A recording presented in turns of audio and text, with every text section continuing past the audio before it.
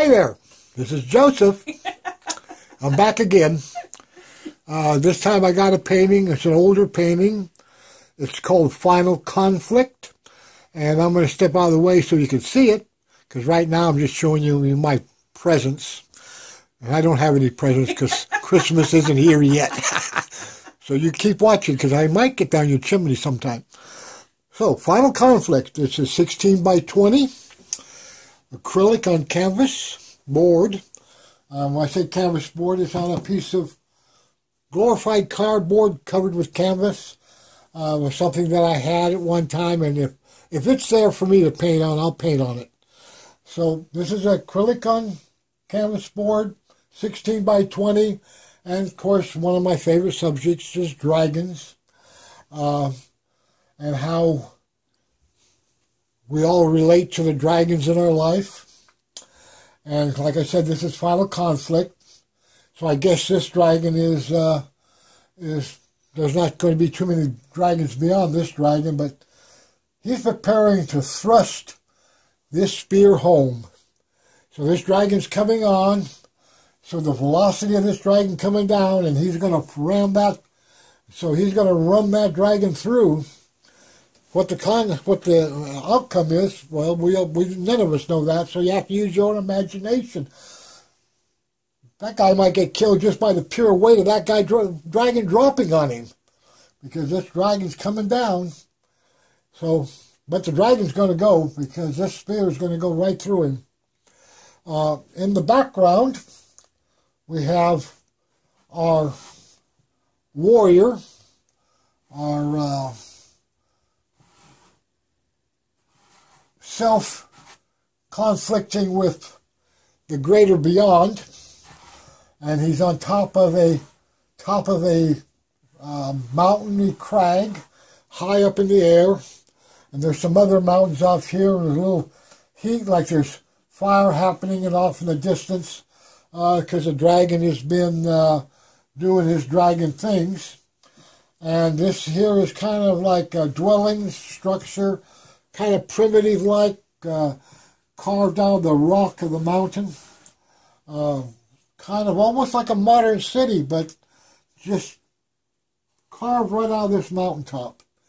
And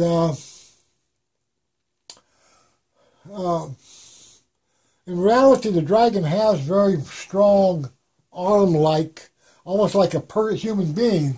His arms are very strong. He's got 4 fingers.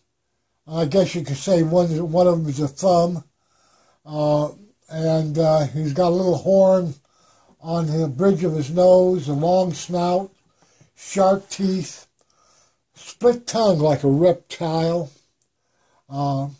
He's got a reptilian eye with the kind of a golden eye with a black, long down the center. Horns. They're short horns. You know, some dragons have big, huge. His horns are short. He's got a little tuft around his jaw right here. It could be kind of like a little gills, kind of spiky type of things around his jaw here. And he's got a little ridge going down his back, and the ridge goes all down his tail. His tail wraps around, very long tail. And this dragon's only got, he has no hind legs. He's only got his front chest, his arms and strength. The back part of his body is very much like a reptile. So that means when he's on the ground, his front legs, front arms is also his legs. And this part he pulls behind him and can probably slither a little bit, type of thing.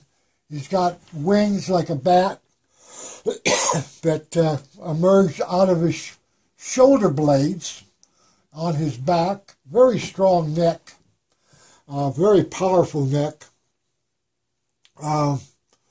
He's got claws on the edges of his wings for gripping and holding on to things, because they're kind of like maybe a second kind of hand in a way. You know, they got sharp claws that he can grab, put your wings around and grab you and pull you to him, while he tears you to pieces with his claws and eats you at the same time. So, there's different kinds of dragons. Some dragons have 4 legs and wings. Some dragons have just hind legs, kind of like a T-Rex, and wings.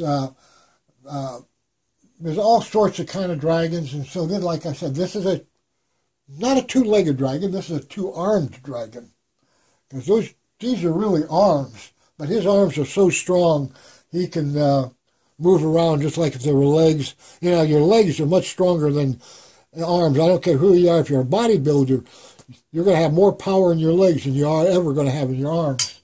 But his arms are very powerful, and they're like his legs. What does the dragon symbolize? The dragons symbolize the overcoming of the elements in life. It could be anything from your immediate environment. You could have neighbors that are dragons that are just trying to create you so much misery that it's like they're monsters out there. It could be a city government. It could be a corporation. It could be the federal government. There's all sorts of dragons, little dragons, big dragons, but it's always something that is trying to manipulate and control you, something that you're constantly trying to overcome. Sometimes your dragons are within yourself, overcoming your own personal dragons. So a dragon symbolizes anything that you are trying to strive to rise above, overcome. It may be self, it may be something out there in the environment, government, powers to be, Illuminati, the privileged class, world order, government, you name it. Law enforcement, they could be a dragon, because even though we need law enforcement, but sometimes they can take a person and really run them through the coals, wrestling with a dragon. So that's what the dragon represents, anything that you're trying to overcome. Well, we're going to stop talking about dragons, and because I know you guys got some dragons to go out there and slay yourself. So you better sharpen up your sword, get your spears, and go out there and do them in, because you don't hide in a little hole, because otherwise that's not going to get you nowhere. Anyway, stay tuned to our channel, and by pressing that little button underneath the box, we would greatly appreciate that, and we'll see you next time, and be aware. Bye-bye.